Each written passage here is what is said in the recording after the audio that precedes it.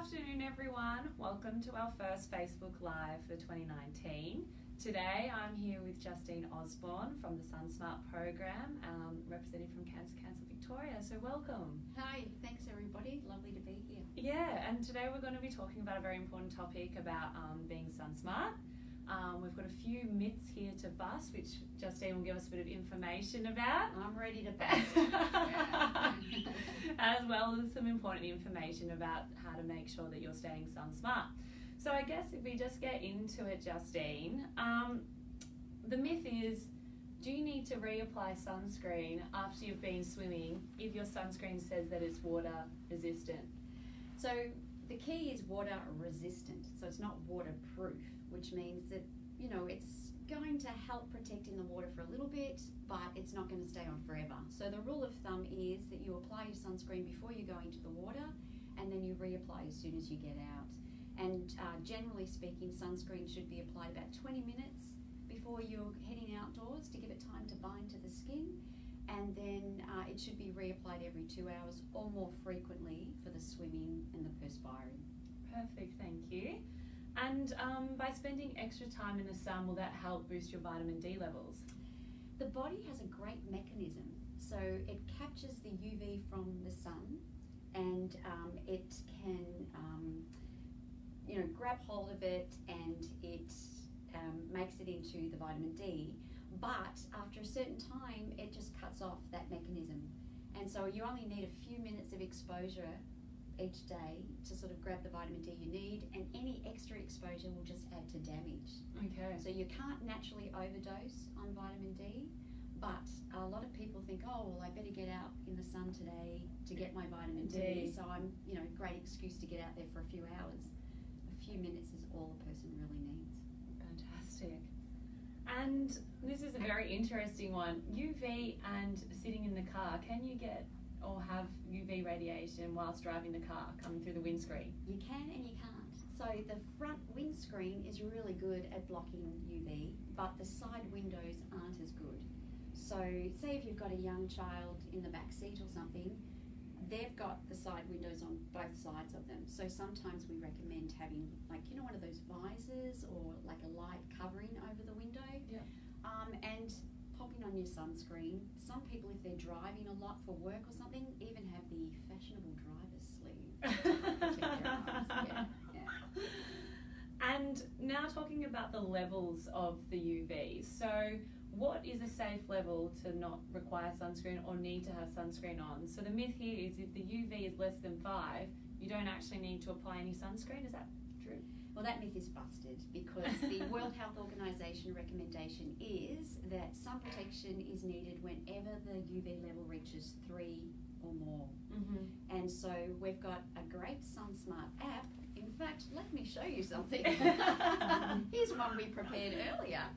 So this app lets you know when the UV is forecast to reach 3 or more.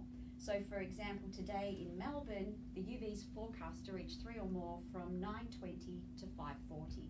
So they are the times that you need to be using sun protection. Yep. So we ask you to be just as careful at 9:20, at 10, at 2, at 4. Yep. Because it's that cumulative exposure over time that adds up to a person's damage, as well as the number of sunburns a person has. Yeah. So if it's 3 or more, sun protection's on. If it's below 3, generally most people don't need sun protection, but there's always exceptions to that rule. So if you're someone that works outdoors, if you're up at the snow, if you're in highly reflective surfaces, or you may be on certain medications that make you a bit more susceptible to UV, then sun protection's all the time. But generally following these times is what the average punter needs to do. So that's a free app that people can download. Fantastic, thank you. And we put a link in the comments box after about where you can go to download that app. And can you get sunburn when the sun is not out? Yeah, you can. So UV is the part of the sun that can damage the skin's DNA, and UV cannot be seen and cannot be felt. A lot of people think of sun protection on hot sunny days and think, oh, I better get my hat out. But actually UV's around when it's cool, when it's cloudy, when it's hot, when it's sunny. Have you ever heard anyone say they got windburn? Yeah, I've heard that one before. Yeah, that's another myth busted. The wind cannot burn you. and sunny, it hasn't been top of people's minds. So it is about monitoring the time of year. So typically in Victoria, UV levels are 3 or more from about mid-August through to the end of April. But following the SunSmart app is a really good rule of thumb. Do not be guided by the weather, be guided by the UV. Perfect. And Justine, I know that you've brought in some images to show us so we can see what sun damage actually looks like under the skin. Okay. Would you like to show? See, because you know this UV you can't see or feel, often you don't know the damage that's been done across the time either. And so a lot of things that cause damage to us, we have immediate reactions to, but this thing is just slowly seeping into the background. So let me show you this image first of all. So I wonder if you can all see that. So that's a picture of someone just in regular light that we're going to see. You can see their skin is quite pale, not too many freckles on that skin, but we have this wonderful tool called the Skin Damage Viewer. So it shows what's happening below the surface of the skin, and beauticians typically use it to show blackheads, whiteheads, all those great things, but it also shows sun damage. So this is an image of the person in the UV damage viewer. Are you ready for the reveal? We need a drum roll or something. Oh, thank you.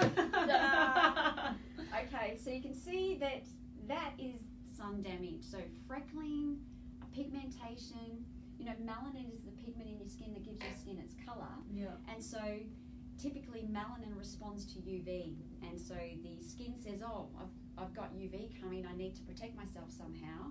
What will I use? Melanin. So melanin comes to the surface of the skin, and for people like me, it comes up in blotches. Yeah. But some people get a tan, and they think the tan is protecting them. Yeah. But the tan is a sign that the body's had some damage. And a tan is a sunscreen factor equivalent of about 3 or 4, so certainly more protected than mine, but not enough to really get the protection you need. When we say you should use a sunscreen of 30 to 50, 3 or 4 is a long way off that. Yes. So, you know, my skin starts off as very pale. If you think of the Neapolitan ice cream tub, I start off as vanilla. Every now and again I'll get to choc chip. I may get to strawberry, I'll never get to chocolate. And you really, if your skin is naturally vanilla, it should never get to chocolate. Yeah. Try and keep your tone as much to its natural tone as possible.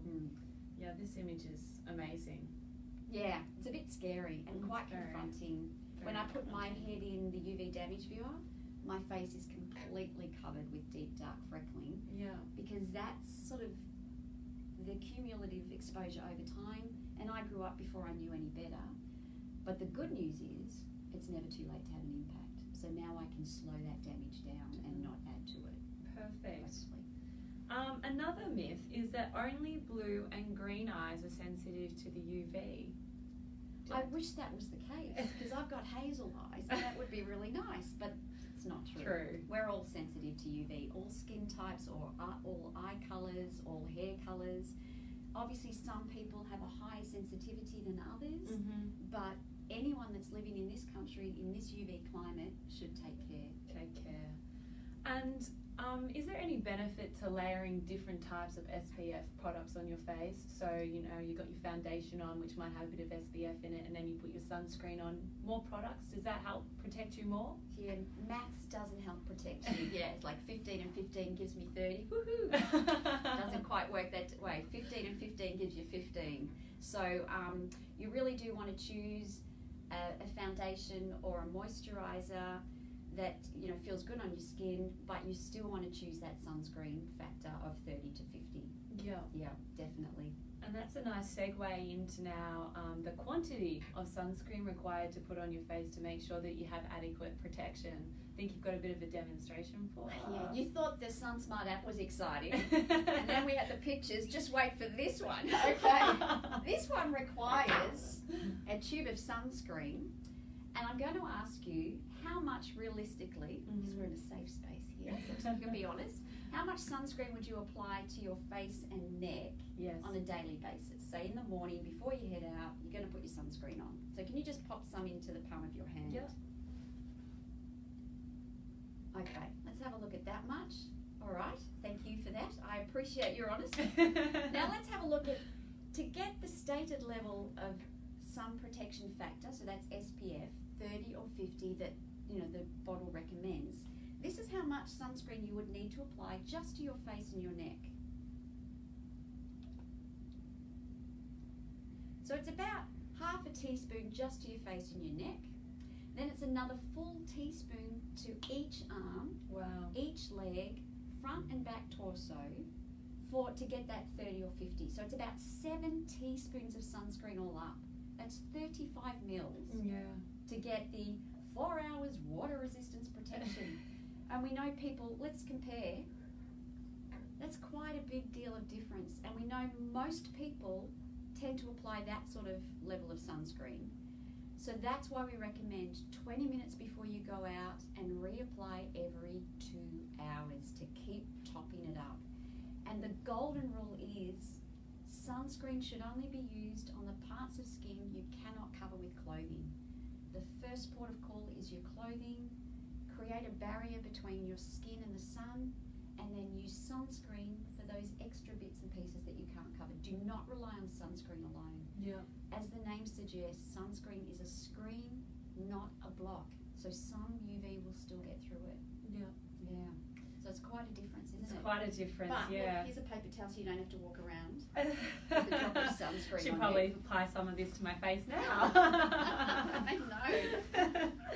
And our last myth to bust today is Okay. the SPF rating refers to the strength of the sunscreen. Is that correct? Yeah, so as we mentioned, SPF is sun protection factor. Yep. So you want to look for an SPF of 30 or 50. There's not a great deal of difference between those two, about 1.4% protection. So the key things on a sunscreen label is the SPF 30 or 50. You want it to be water resistant. You want it to be broad spectrum. You want it to have an expiry date that's within its current date, because sunscreen will go off. You want to store it below 30 degrees because, again, the ingredients can separate and it won't be as efficient. And you also want to make sure that you apply the generous amount. But the golden ingredient for a good sunscreen is not the price, it's about the Australian licence number, because sunscreens are heavily regulated by the Therapeutic Goods Administration. And so if it's got an Australian licence number on it, you know it's had to jump through a lot of hoops to get onto our shelves, and it's going to be a good product.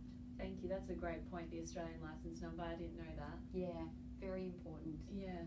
Thank you. No worries. Thank you very much. That concludes our Facebook Live today. If you want to know more about how to be sun protective, we have a great article on the Jean Hales website. You just head to our news section.